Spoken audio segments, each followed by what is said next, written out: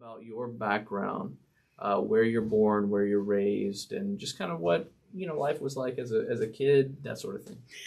Okay, well, I was born and raised in Park Slope, which is Brooklyn, New York. My parents and I lived with my paternal grandparents in a brownstone. I was very happy for the first 10 years of my life, but they basically raised me. My grandparents were very religious Catholic people. So I went to church 6 days a week. I went to Catholic school for the first 3 years. And it was rough because growing up, my grandparents were my parents, in my opinion, because my parents didn't care for me.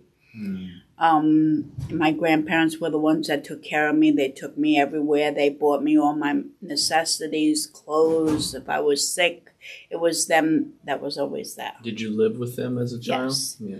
For the first 10 years, I lived with them in a brownstone with my parents. My parents divorced when I was 7, and my grandparents didn't want me to leave, so they allowed us to stay, even though my parents were divorced, because they didn't want to lose me. And my mother remarried, had another baby through her second marriage, and I was already 10 going on 11, and my grandmother had enough, and it hurt her, but she was selling the house anyway to move upstate. So she asked my mom to fund an apartment, which she did. Once we moved out, my mother and my stepfather forbid me to see my grandparents. Did you move far away from No, Park Slope? Bensonhurst. Okay. 13th Avenue we lived. And that's just a few, like 2 neighborhoods south for folks that may not know. Yes. So it's not, They forbid me to see them, talk to them, but my grandfather's sister, my great aunt, owned an apartment building half a block from where we moved. So I would go to her house and talk to them. They would mail her a check, so I would have money because I got nothing from my mother, my stepfather. They had 2 more kids after that, so there was 2 adults and 3 children and a Rottweiler living in a small 1-bedroom apartment. We slept in a living room. It was rough. I mean, I don't remember 2 of my sisters because after I buried my son, I had 5 strokes. So one of my sisters, I know she passed away, and the other one I tried to get to know, but she has a lot of problems, and I try to help, but she's not stable, or she doesn't really want the help. I don't want to make it sound like she's a bad person because she's probably not, but I don't remember her like that. So. And you're the eldest? Yes. Okay. And 2 sisters? 3. 3 sisters. There was 3. One of them passed from COVID. Mm-hmm.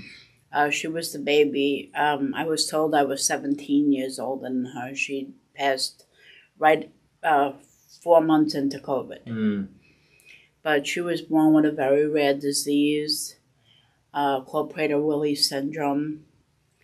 So I looked into that too. That's very rare to have that. That's a disease that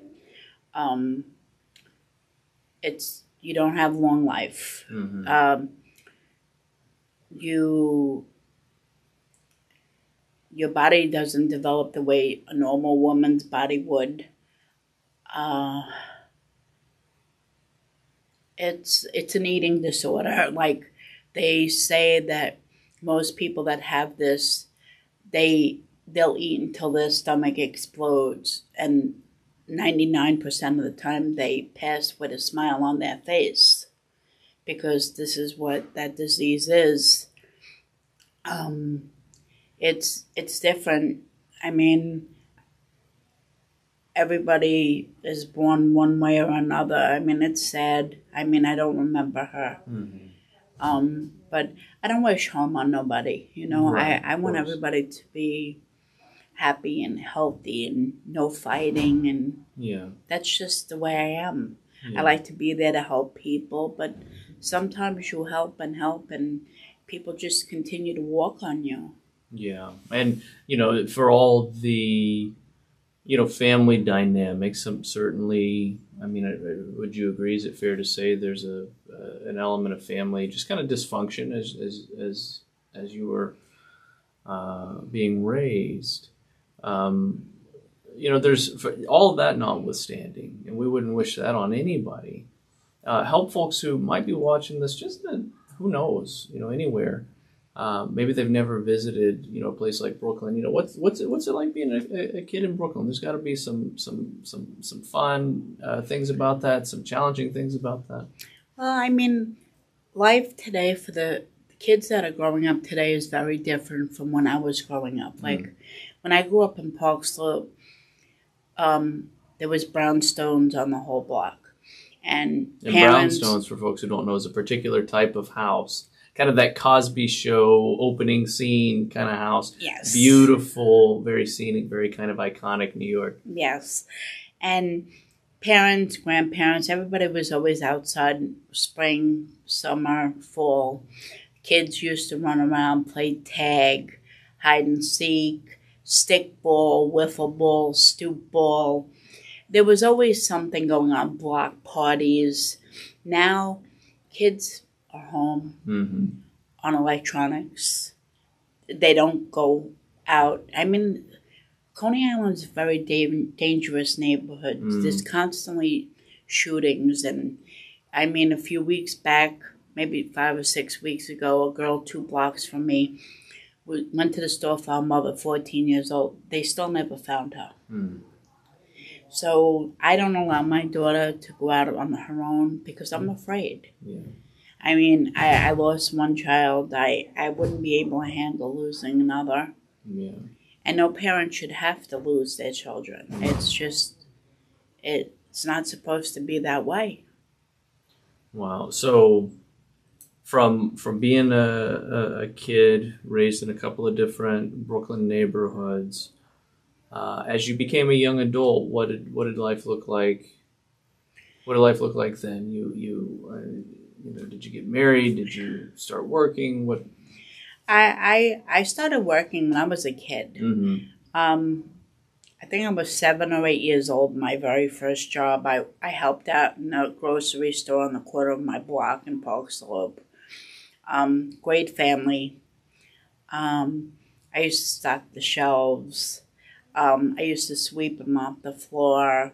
I'm a people person, so I would greet the people coming in.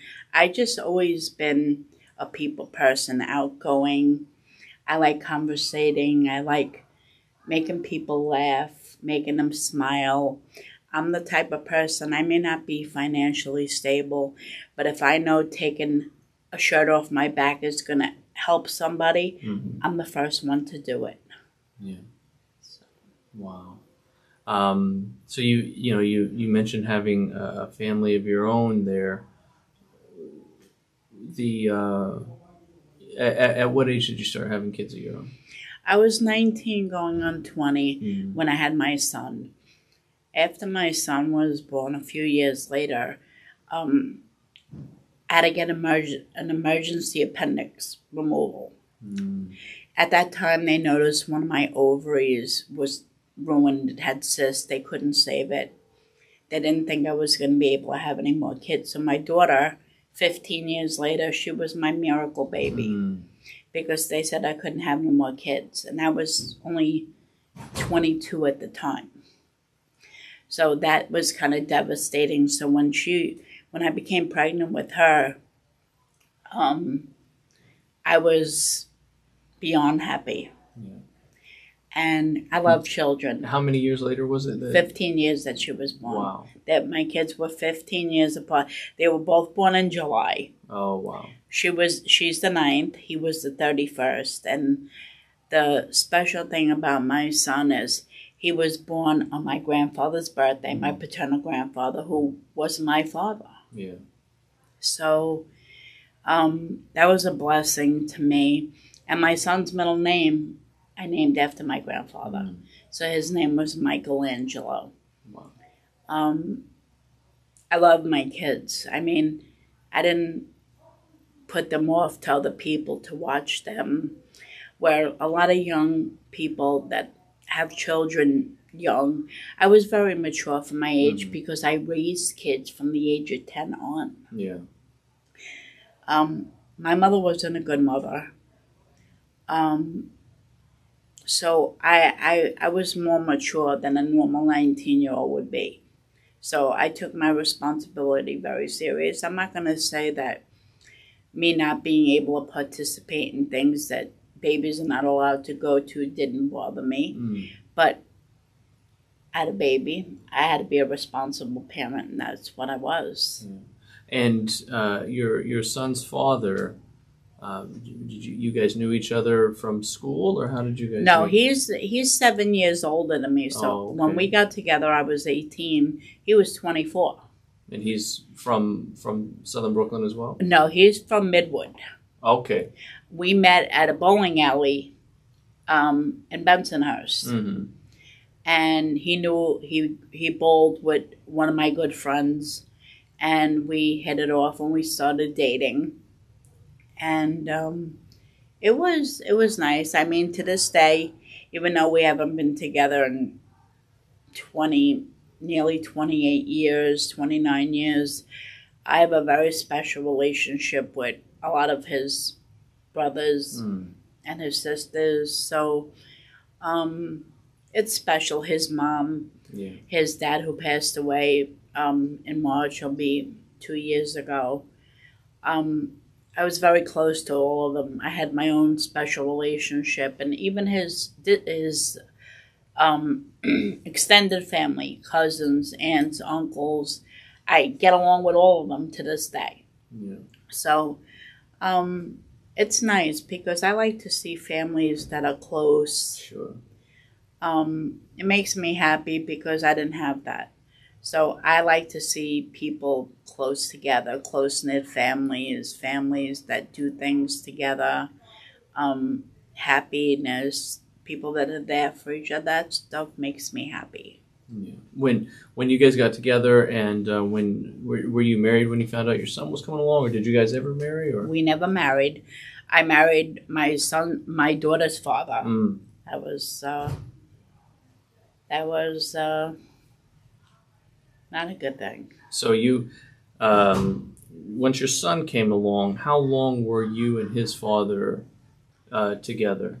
We weren't together long after that because he was the type of person that he would push me away and say, we're not together, move on with your life. And I tried for 2 years, and you get to a point where you get tired of hearing it. So you were a single mom, really, from the start. Yeah. Yeah, and then you meet your the man who would become your daughter's father. Yeah. Some years later, I'm assuming. Yeah. So you're on your own for a long time, and then you did marry. Yeah. How long were you married? 2 or 3 years, but the first 6 months were okay, and then everything went to garbage. Oh no. It was pretty bad. Very abusive, very mentally and physically. It was abusive. And I'm a good person. I mean, before I got sick, even to this day, I cook every day. Very seldom do I get outside food. Yeah. I always been that way. My grandparents taught me to be that way, and I'm grateful to them. I mean, my grandfather died in 1999. He was 97 years old. My grandmother died in 2003. She was 87. My grandparents were 12 years apart.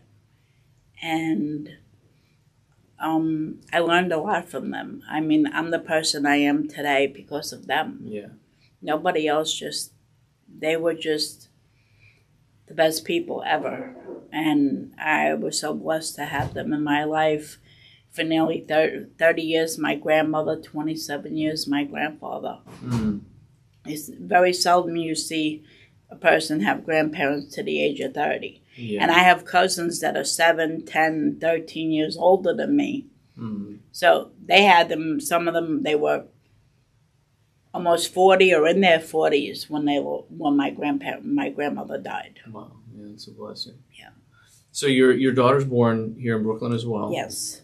And what neighborhood were you guys living in at that time? Coney Island. Okay, so what brought you to Coney Island? Well, my ex-husband,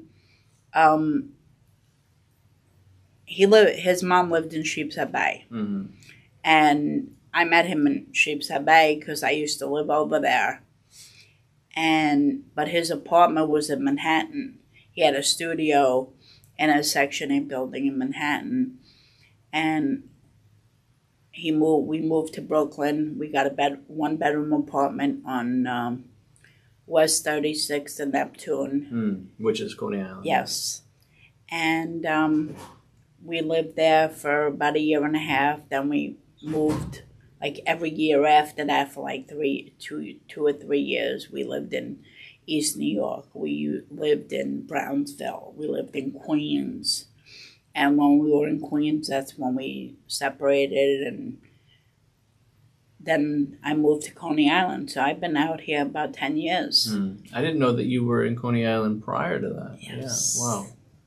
Wow. So you're in Coney Island for this time for 10 years. So what brought you back to Coney Island? My son wanted me close because he had relapsed with the leukemia. And I moved back here, and... You were in Queens, and then you moved back? Yeah, for him, because he asked me to. I wasn't gonna, but because he asked me to, he wanted me close. And where was he at the time? He was in Midwood, because he didn't want to leave his friends. Mm-hmm. So he asked if he could stay with his dad, which I was fine with. And I moved back in February, and March he went to the hospital to get the bone marrow transplant. But he was at my apartment, where I live now, but when I lived on the 11th floor, because he had a port put in, so I had to flush it. I had to give him medication through the port. I had to I had to give him IV and all these different things through his port. So I learned a lot of medical stuff while he was sick. So when he stayed with me for a couple of nights, I would have to do this twice a day. And it was hard, but then he went into the hospital to do the bone marrow transplant because they said this time around the chemo wouldn't help. The only way of survival would be through a bone marrow transplant. We got a match, and didn't help. Wow. A month after the bone marrow transplant, he started to deteriorate. He got white matter damage to the brain. He started not being able to say many words anymore. He was sleeping constantly. And then when he was awake, like, I could only see him on weekends because my daughter was in school. But on weekends, his aunt would take her so I could spend 2 nights with him in the hospital. But when I wasn't there, every night whoever was there, whether it be his paternal grandmother or his dad, they would have to call me because he would wake up screaming, "Mommy." And the only way he would calm down is if he heard my voice. It was rough. And how old was he when he became ill? The first time he was 17. Wow. And he died at 23. He was 1 month prior to being 5 years in remission. And they said if he made it to 5 years, he would be in the clear. He didn't make it. When he went to the doctor to do the PET scan, the doctor said his whole body lit up like a Christmas tree. So it was rough. Yeah. It was really rough. Wow. So, and I got sick after that. And how many years ago did he pass? In 2015, October 28, 2015. Wow. And May of 2018, I had 5 strokes. 4 of them were silent. The last one, I was in ICU for 21 days. They didn't think I was going to make it. And I prayed to God to please help me. Please get me my strength because I know I needed to be there for my daughter. Yeah. because she didn't have anybody. And she's in maybe a junior high school at that time. Yeah, she was in elementary at the time. Oh, wow. She was in elementary. She was graduating. She was in the 5th grade. And it was rough. And now she's a junior in high school.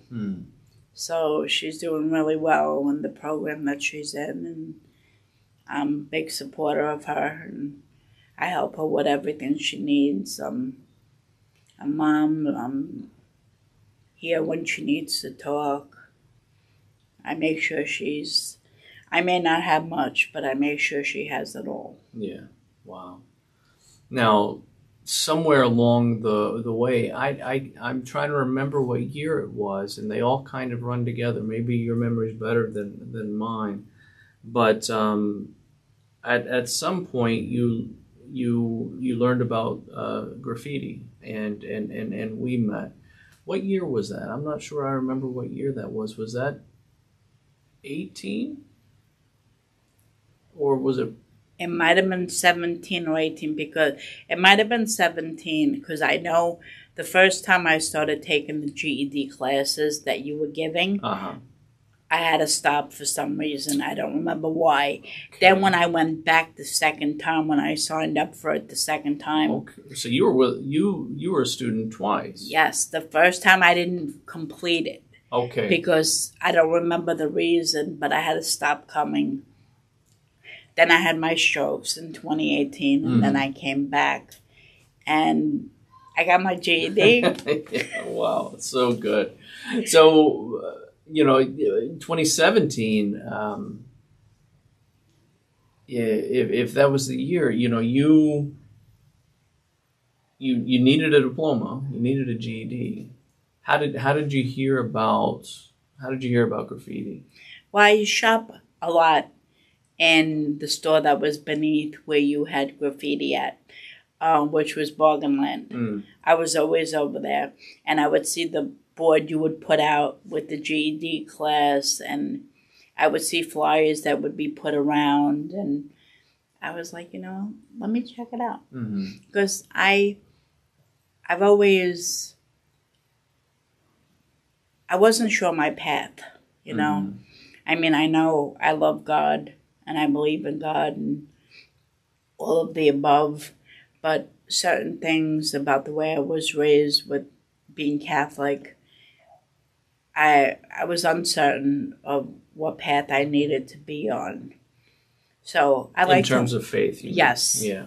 So I like to learn different things and see what makes me feel comfortable. And that's what graffiti did.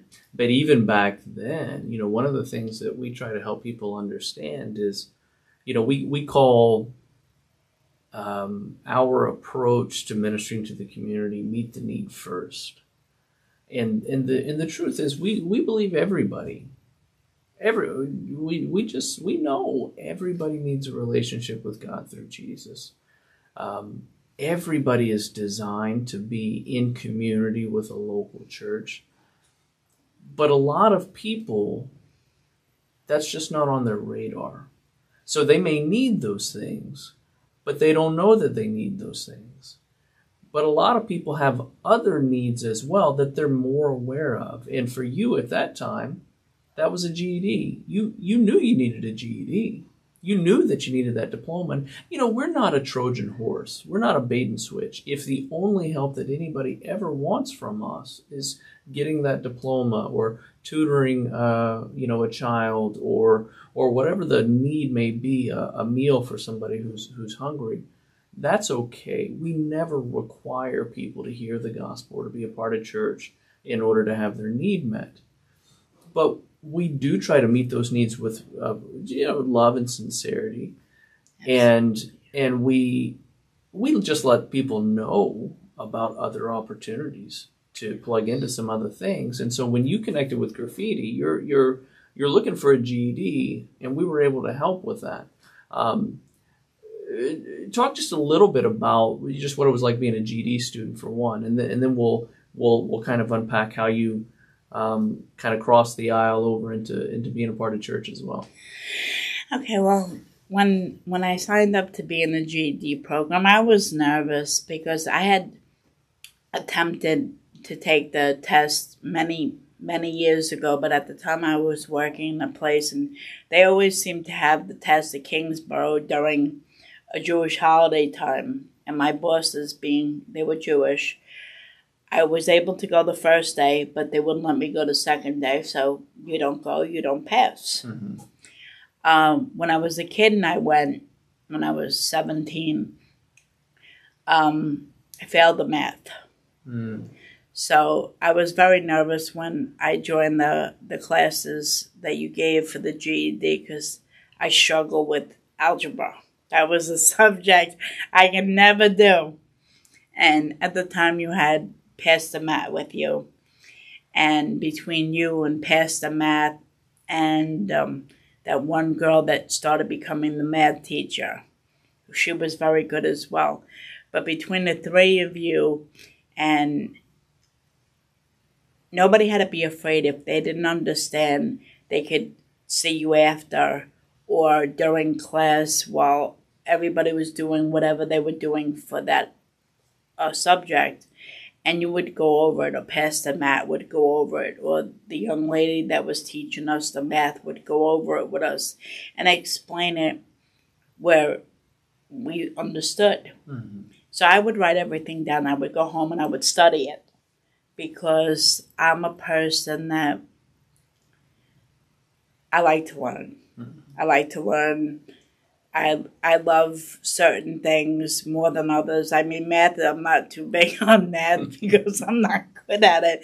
I mean, I used to be, but the way that it's taught nowadays with this Common Core, I don't understand it at all.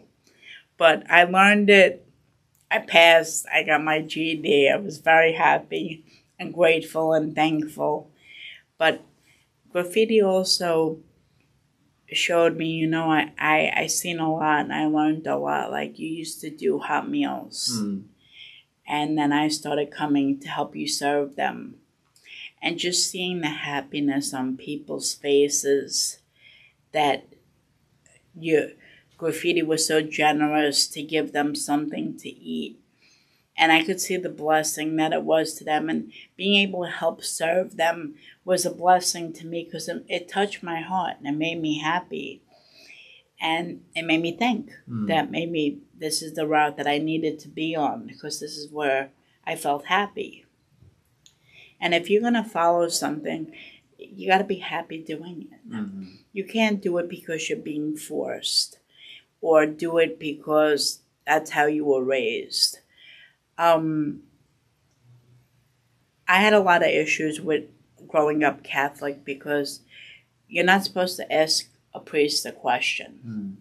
And if you're unsure of something, my opinion is, as you do, if I come to you and I ask you a question and you have the answer, you'll take out your Bible and you'll open up the Bible to wherever it says it in the Bible. And you'll say, here is where it says it. And you'll read it.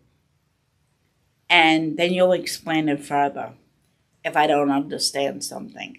Or if you don't know, you'll tell me, well, let me look further into this and I'll get back to you. But for the most part, 99.9% of the time, you always have the answers and they're always correct. And they're in the Bible, which means they're facts. It's not fiction. It's not something made up. It's not something that can be changed. And that was the problem that I had. Everything has changed. Like in the Bible, you know, you do the gospel, reading of the Gospels 5 days a week. You post it on YouTube. And every day I watch it. If I fall behind a day or two, by the end of the weekend, I'm always caught up. Right now, I'm caught up. I'm up to date with everything. But in Matthew, we read about John the Baptist baptizing people, baptizing Jesus. They were adults. I didn't see any kids getting baptized, any babies getting baptized. And when I questioned the priest or when I questioned somebody about it recently, they give me a story and I asked them, can you show me where it says that in the Bible? And and they get mad. Yeah. So I was like, all right, everybody's going to believe the way they want to believe. I like the way I'm believing better because there's proof of all of it. And I don't have to be unsure. I don't have to doubt it. I just know because you'll show me if I don't know something, which is, I'm very grateful for that. I'm very grateful for the gospel that you do every day and the little sermon you give after it and talking about before it, the sub chapters and whatnot. It's a blessing, and there's so many people would love what you're doing if they want to hear it, but you can't force people to want to. They have to want to do it on their own, but it's truly a blessing.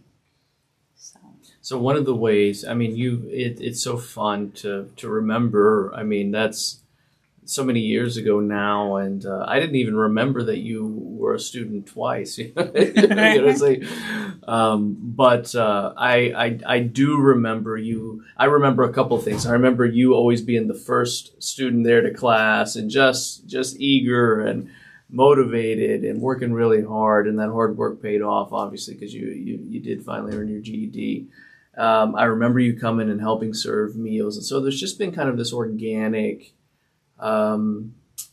process over the years where you've gone from that person that's not looking for a church to be a part of, but knows, hey, I need my diploma. I've got goals. I want to better outcomes for myself and my daughter and these different things. Yes. To see that person going from, hey, I just need this particular need met, to now today, somebody who's not only heavily involved in church, but as a leader in the church and just involved in so many different areas of ministry. I'd love for you to talk a little bit just about what that's like, and in particular, maybe start here. You said people need to want to be a part of something. One of the ways that you're blessing the community and serving is being a part of outreach and evangelism and going out and showing people that there is something that God has for them. Talk just a little bit about that and just the different stuff that you're involved in at church. Okay, well, going to do the outreach really made me feel happy because we go by the HRA office, and as you always say, people don't want to be there. They don't want to hear that their paperwork is lost. They don't want to hear this. They don't want to hear that. So we've done a couple of different ones. We've done donuts. And then we've done the little bags with the hot chocolate and the candy cane right before Christmas. And people's reaction when they see, well, we're just trying to make your day a little brighter. We know you're going to go in there and deal with some nonsense, and we're hoping to put a little smile on your face. And you get that. And people, they're like in shock that people can be nice, because the area of Coney Island, there's not many nice people. And it's very sad. I mean, if more people helped each other, it would be such a different community. If there was no guns and no drugs and no constant bickering and fighting and who's in a gang and who's not in a gang. It's completely unnecessary. There's so much other things that people can do to make somebody happy. I mean, you walk down the street, if you say hi to somebody, they act like they're in shock. Like why did this person say hello to me? I'm outgoing. If I'm walking down the street and somebody smiles, I'm going to say, hi, how are you? Yeah. I'm going to make conversation. I'm not racist. I don't care what a person's color, what beliefs they have, what nationality, what kind of faith they follow. I'm going to show people the same respect they show me. If somebody smiles and say hello, I'm going to smile and say hello back. So that's where that goes. Now, as far as my participation in church services, which is also a really amazing thing for me. I greet people. I'll introduce whoever's leading worship. I'll give announcements. I'll say the first prayer. I make sure that everybody's happy. Anybody walks in, I acknowledge them. I don't want anybody to feel like they're not welcome, because everybody's welcome. Mm-hmm. And you don't have to dress a certain way. You come just the way you are, and nobody judges you. And it's a beautiful time that people spend together worshiping and giving thanks to the Lord. Yeah. And it's truly amazing. I mean, even now, and we're a couple of months into Graffiti doing its services at the lighthouse, and I still get a little nervous, but once I start to talk, and people, they know my name, and they know that if they need anything, I make it clear. You want a friend? You want somebody to call? I'll give you my phone number. Mm-hmm. Even if it's just somebody to vent to, somebody just to check on you and say, hey, how are you feeling today? I'm just that type of person. And I like to make people happy. I like to help people and just do right. And seeing people happy, it blesses my heart. Yeah. So that's what I enjoy doing. So I'm going to continue. It's so good. One of the questions that we sometimes get from people is why, Brooklyn's nickname for many generations was the borough of churches. And, why put another church in what has long been known as the borough of churches? And even in Coney Island in particular, there are several churches in Coney Island. And so sometimes people ask, well, why Graffiti? Why put another church in Coney Island? And, from my perspective, we're just trying to do things a little bit differently. What are your thoughts on that? I mean, does Coney Island need another church? Or? Yes, Coney Island needs Graffiti, because Graffiti doesn't force you to do anything. It doesn't give you pamphlets, and it doesn't tell you false things. Everything that Graffiti stands for, the love and caring that you and your family bring to this community, is something that's very well needed, because a lot of the churches, they don't care. You and your family are loving, caring people who genuinely care about bringing people together to worship the Lord, and bringing people together as a place to go to just get to know each other and be there for each other. So yes, Graffiti is needed in this community. Wow. Something else that sometimes people don't understand is just, what it's like in this community, right? So Coney Island, it's a Brooklyn neighborhood, but it's, it's a certain type of neighborhood. Just so people can get a sense of the reality and some of the challenges, just talk a little more about Coney Island in particular, and especially what it's like to raise a child in Coney Island. Well, for a couple of years, Coney Island, the crime rate had went down a bit. I mean, you have Coney Island's famous for Nathan's hot dogs. They're famous for the rides. It used to be called Astroland. Now it's called Luna Park. The Wonder Wheel, big Ferris wheel. It's a small, little area surrounded by water. Now the danger is coming back. The guns, kidnappings, robberies, stabbings. It's rough. You have to be afraid, especially being a single mom. It's just me and my daughter. It's scary. I put a second lock on my door. I'm in this apartment about 2.5 years now. I paid and put a second lock, a second deadbolt, because, there's a lot of drug dealing. There's a lot of people walking through the hallways in the middle of the night. I had one night I fell asleep on my couch and somebody kicked my door, sounded like they hit it with a bat. My heart was pounding out of my chest. My daughter came out the room crying. And this is about a year ago. And it's scary. It's not, it doesn't have to be this way. If people would just stay away from the drugs and the violence and be more courteous and loving toward each other, this community could change and be such a great place. I mean, there's so much homeless people in the world, especially in Brooklyn. You go on the boardwalk, the Coney Island boardwalk, you see hundreds of homeless people. It's freezing, 20 degrees.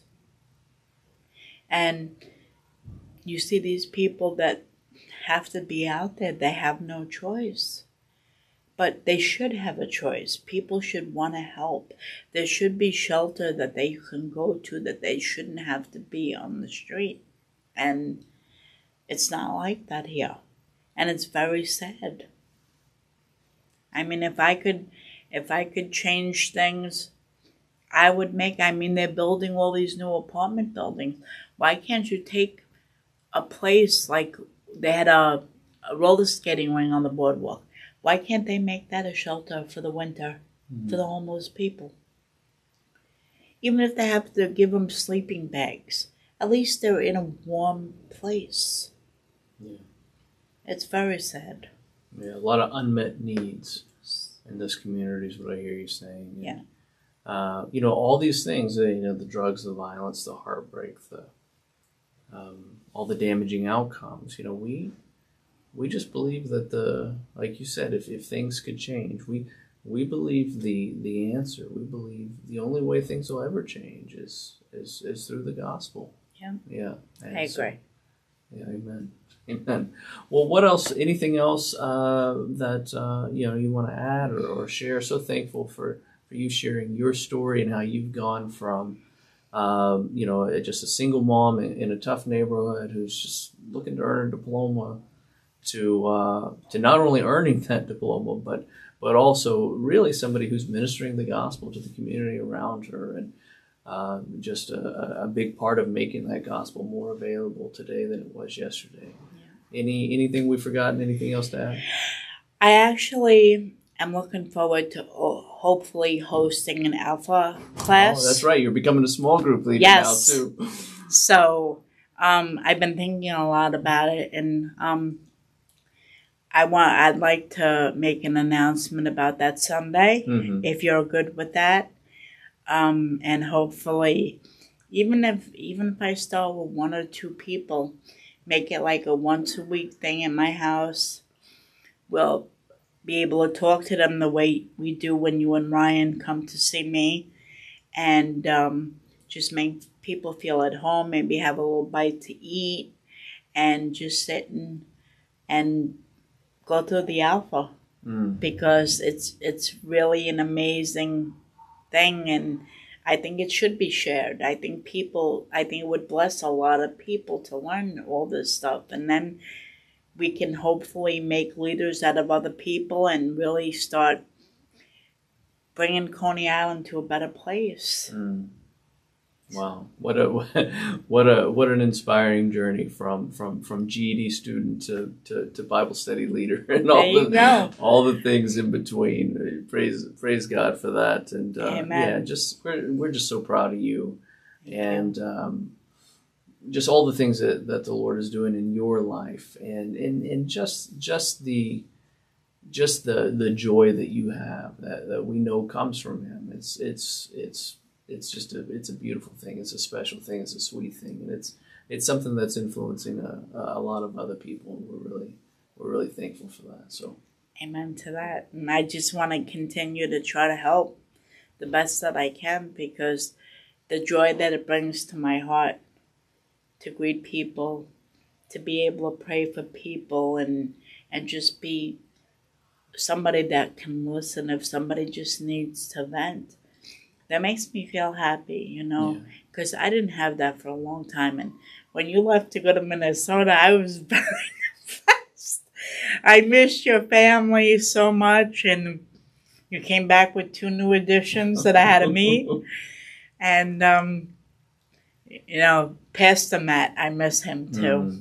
He had a very big impact on me as well, and I'm very grateful to have met him too. And Kiana, I was very grateful to have met her. Robert and Lena are amazing people, and God blessed her voice with just an amazing voice. She has just, I get emotional listening to her. It just touches my heart so much. So, yeah, hopefully I'll be able to inspire people to want to open up their hearts to the Lord, you know. Just let him in, and, you know, it's true what you say. People, it wouldn't hurt to read the Bible. Not just wait for you to put the gospel thing every day. But there's no reason why somebody can't read the Bible on their own. Yeah. Even if you read a page, a couple of chapters. Got to start somewhere, right? Yes. I mean, I need reading glasses. Otherwise, I would have started already. But I can't read with these. So, and especially the words are very small. I would be completely lost. Wow. But well, call me crazy, but I just think God's at work in Southern Brooklyn and Coney Island. What do you think? I agree. Amen. Well, listen, thanks for sharing your story. It's really, really a blessing to us, and I think it's going to be a blessing to a lot of other folks. And you're very welcome.